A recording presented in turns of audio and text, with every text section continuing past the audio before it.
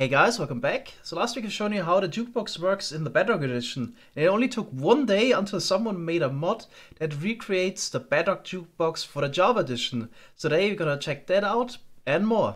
So with the default edition of the mod, the jukebox works the same as in Bedrock. So you can use hoppers or droppers to insert the music disc. And while it's playing, it's also powering adjacent blocks. But I requested one more feature for the mod, which was also added. I also wanted the option to stop the record from playing. And yeah, usually this wouldn't work with a normal hopper because of course it gets powered, but a hopper minecart that isn't standing on an activator rail would of course take out an item out of the jukebox. So by just pushing it in from the side, we can now also stop the jukebox from playing. Now we could put in another record, which isn't possible in the Bedrock edition. And because I'm using carpet mod, I can also make the jukebox movable. So I'm gonna play around with that as well. Okay, so the first thing you're obviously gonna do is to put the jukebox on a flying machine. And this will also give you an idea why the jukebox is probably not movable in the Bedrock edition. So there's also the same issue that we're having here. I hope you can hear this. So the source of the sound is still the original block where the jukebox started playing. Sounds in Minecraft always bound to a certain position. So even if you have something like a cat meowing, it will always play the sound just in a single location. It works quite well with pretty much all the other sounds because they're rather short, but the jukebox of course is like an extreme case with a sound that plays for longer than a minute. And of course, this doesn't work unless the whole sound engine would change and we could get dynamic sound that is kind of bound to a location that can be moved.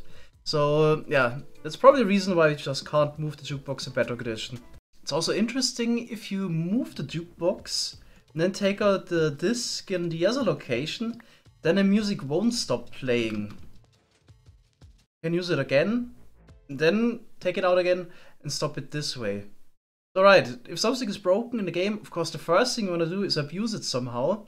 So it would be kind of cool if you could make a flying machine that starts playing a record, then gets moved, and does it over and over again. Alright, so here it is, the music spamming machine. Okay, so the idea is simple. So we move the jukebox over first, so just the jukebox here, top of the hopper minecart. Then we take out the music disc, and then we push the bottom part, just with a little bit of delay, where the record will be put back into the jukebox. And then we move it again. So we get this delay here, just standard flying machine, and we're using a bit of a slower engine to make this work. And now we play the record every single block. Not sure if this is a really good idea, but this could definitely be used to annoy someone. Now we just need to make it basically two-directional and it will be perfect. Yeah, not really nice. Yeah, let's get away from this. Oh my god. This is really bad. But for a change, let's actually do something productive. I always wanted to make this music machine. And I guess a lot of you guys wanted to have something similar at some point as well. So here we got a basic music machine. So instead of taking out the music disc out of the inventory, putting it into the jukebox yourself, taking it out and so on, if you got everything automated. And since we're not in Bedrock edition, we can also stop it from playing. Right, so let's try it out. Let's play Melody. Just have to press the button, and it will be put into the jukebox in the back. Redstone lamp indicates that the jukebox is playing. Okay, so now we could either stop it from playing by pressing this button or just select a different one. Let's go for pick step again. There we go. We got pick step. Or let's go for the new one. Other side plays as well, but it would work with all of the records. Of course, also the music discs are put back into the storage. Okay, and here we can stop it from playing. So a bit of redstone is required to achieve that. Especially because I wanted to have it decently fast, so I was using mostly instant droppers instead of hoppers to transfer the items to the actual jukebox, which is hidden in here. So the lamp is basically directly next to the jukebox. So when the jukebox is playing, the lamp turns on. Okay, so how does this work? where should we actually start with the explaining? Let's just put in a record now. There's also a functionality, of course, if the record would stop playing, it's also taken out of on its own and put back into the storage. So I just turned down the music a little bit. Right, so what happens is if the record stops playing, then this piston here, which is getting powered by the jukebox and updated with the rails above, would then retract the observer. And then we actually trigger this piston with the hopper mic on the top, raise it up, and take the music disc out of the jukebox. Then immediately lower the mic again, and the hopper would pick it up. And then we have this dropper setup that puts the record back into the system. Of course, now we need to put it into the correct dropper. So as you can see here, that's where the items are stored. How do we achieve this to select the correct dropper? So here we got a redstone line on the side that is redirected towards the droppers with the buttons, which is dependent on the signal strength. So we also take an output here with the comparator from the jukebox directly and transfer the signal over to the other end. Okay, so in case of big step, I think we got signal strength 13, and this reaches basically up to this dropper, so it couldn't be powered. On top we actually have this instant dropper line, so all the hoppers below are skipped usually, but not of course if the dropper is getting powered. And we're actually about to run out of playtime with the Pickstep music disc. Any moment it should actually take it out and put it back. Perfect, so again we have 3 those type in there again. Right, just play a different one. Not sure which ones are actually good, I never listened to those. Okay, I think this is cat. Listen to that. Yeah, so the records are put back this way because at some point obviously the dropper line stops working. So in case of this record, it would stop working here. Then the hopper can take out the record and put it back. Okay, then of course we have a selection as well.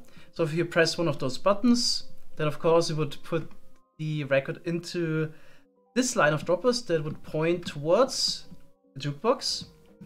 But first, of course, we also have to take this out. So below the main droppers where the item is stored, we just got observers. So if you press the button, this line would trigger. And then we trigger again this off switch, including the piston line and dropper line to put the items back. And then we trigger the other dropper line that sends the music disc towards the jukebox. Okay, so that's basically it. Took me about an hour to build this up. Of course, you could also add more functionality. I was thinking about, would be maybe nice to have a randomizer button as well. So you could maybe add that on the side, just add randomizers to it. Now, I actually didn't really plan this through. Kinda ran out of space to squeeze it in there, but yeah, if I would start from scratch again with that in mind, could I add a randomizer, I could add functionality to make a playlist or stuff like that. So there's definitely a lot of ideas when it comes to automatable jukeboxes. And here we just have the off switch, actually squeeze it in the end.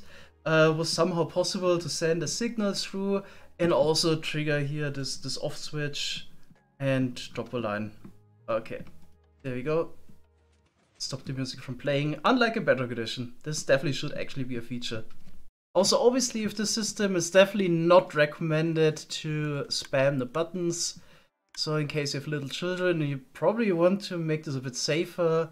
Or if you have other players on a server that just like to press buttons, so this machine is not idiot proof because I just quickly made it for the video.